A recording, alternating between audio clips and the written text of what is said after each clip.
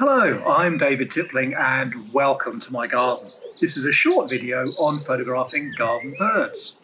We have a friendly robin in our garden at the moment, and I'm going to show you how I lured him onto a setup using mealworms and took my pictures using the Olympus Share app and a short lens. By using the remote control feature in the Olympus Share app, you don't have to be sat in a hide in the garden. You can be in your kitchen or living room, and you don't need to use a long lens.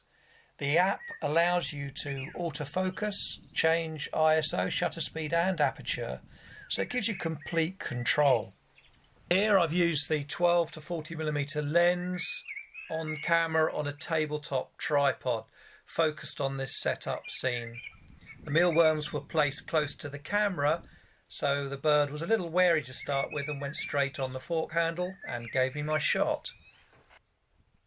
Here's another setup using a garden cane to which I fixed a sprig of blossom and placed it close to but out of shot of the food.